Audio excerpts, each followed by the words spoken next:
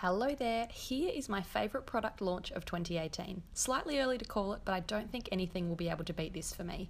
The Chanel Rouge Coco Lip Blush is a new take on multitasking. If you've watched my channel for a while, you'll know that Chanel and multitasking products are my weaknesses, so combine them and I'm in trouble. A cream blush and a liquid lip stain in one. These little lip gloss shaped tubes hold a unique formula for both lips and cheeks. I really held back and bought 5 because I've never tried anything like this. It's creamy but so light, it's almost like a mousse cream hybrid.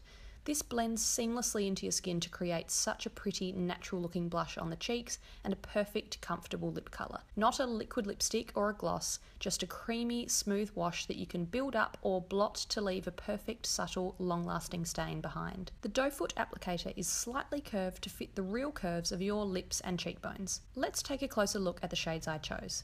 414 Tender Rose is the baby pink of the bunch, but it's not your regular rose hue.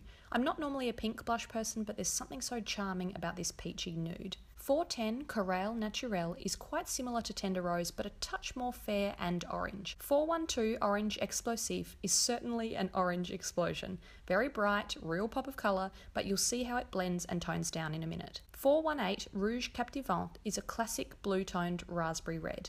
You can see how these start out quite sheer, but can be layered to increase the intensity. And 420 Burning Berry is the boldest, vampiest version of the lip blush. A perfect plum, not too purple, not too brown, not too dark. I prefer to stroke a line or two with the doe foot applicator straight onto the high points of my cheeks, then blend with my fingertips in quick, small strokes.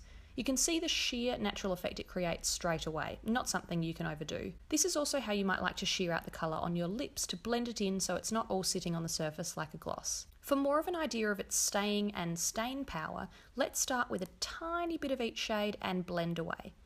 That's how sheer we're talking, almost like a beautiful watercolour. You can see how that would look so fresh and subtle on the cheeks, but still add a different flush each time. And if you're a blotting fan for lip colour, you're going to be left with a great stain when you take away that tissue. I've found even the darkest shades hang around for hours. Basically, I've been completely won over by this formula. It might come in lip gloss packaging, but it's light as a feather and not sticky at all. Straight into my top 3 cream blushes of all time. In fact, these little guys are Academy Award approved too. At the 2018 Oscars, 414 Tender Rose was worn as a blush by Margot Robbie, and 414 Tender Rose and 412 Orange Explosif were worn as lipstick, blush and eyeshadow by Saoirse Ronan. I've been using Tender Rose on my eyes ever since, and it's such a delicate way to tie an entire fresh-faced look together. So my top picks are certainly 414 Tender Rose as blush and eyeshadow, and 420 Burning Berry as a low-maintenance dark lip. I'm sorry I didn't review these sooner, but I've still seen them floating around in stores if you track them down. I'd love to hear your thoughts if you've tried any of these or any of the other shades,